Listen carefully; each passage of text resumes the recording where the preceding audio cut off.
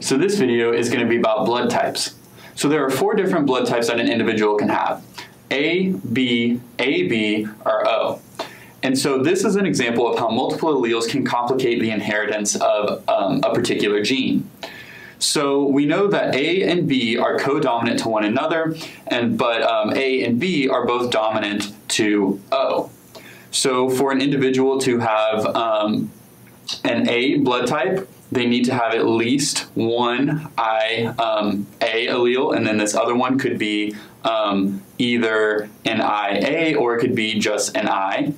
For them to have a B blood type, they would need to have IB, and then either another IB or just an I. And for an AB, they have to have IA and IB.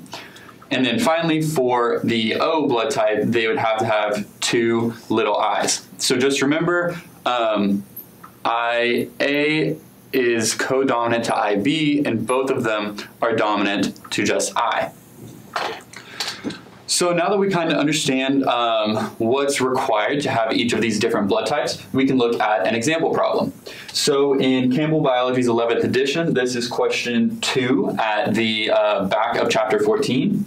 So it says, a man with blood type A marries a woman with type B blood, and their child has type O blood. So we have a man with A and a woman with B, and their child has O. So what are the genotypes of these 3 individuals? So we know that for an individual to have an O-type blood, they have to have these 2 alleles, because this is the only possible combination of alleles that will give us this blood type. And so we also know that for an individual to have type A blood and type B blood, they need to have at least an IA and an IB. So now the mystery is the second allele in each of these individuals. So for each of these individuals to pass on one of these alleles for O-type blood, they have to be able to have it in the first place. So that means both of these individuals need to have one of these alleles that they can then pass on to the offspring to give their child type O blood.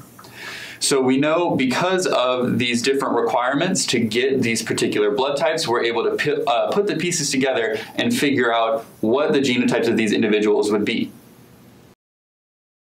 I hope you found this video really helpful. The concepts and information presented in these videos will be true regardless of what biology course you're taking. However, the material we covered in this video is specifically referencing material covered in Campbell Biology's 11th edition. Remember that if you are an enrolled Baylor student, we do offer free tutoring on the first floor of the Sid Richardson building, and you can schedule a free 30-minute appointment to have one-on-one tutoring online, or you can stop by during any of our business hours. For more information about the services we provide, you can go to our website at www.baylor.edu/tutoring. Thank you.